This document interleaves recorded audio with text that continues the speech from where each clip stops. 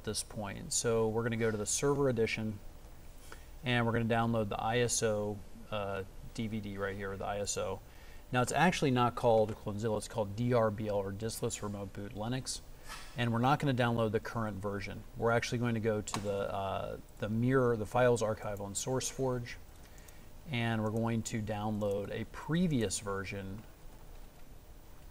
Okay, so that's loading there. Okay, so we're going to do DRBL Live Stable, and now we're going to click on 2477, and we're going to click on the AMD 64 ISO right down here.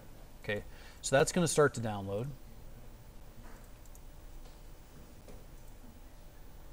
Okay, we're going to go ahead and save the file, and that's going to take about 2 minutes to download.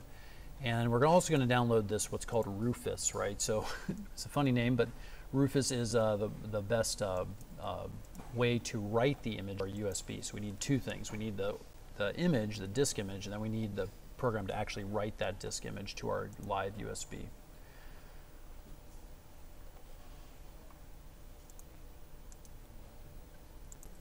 Okay, so we've now got everything downloaded. Okay, we got our exe for Rufus, we have our ISO that we're going to burn, and we have our USB in the computer.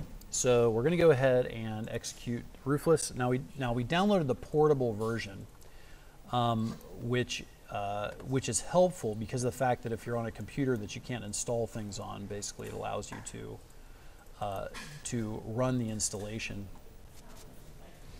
or run the version, which is portable.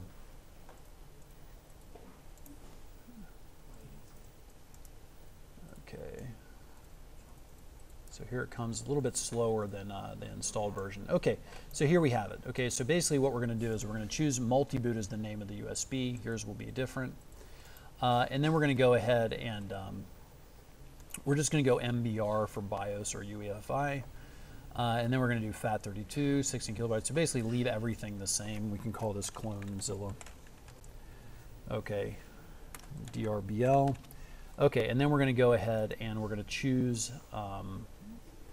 the image. Okay, so we're going to choose right here. We're going to go to downloads. We're going to click open, and we're going to go ahead and click start. Okay, we're going to write in ISO mode. We're going to click OK.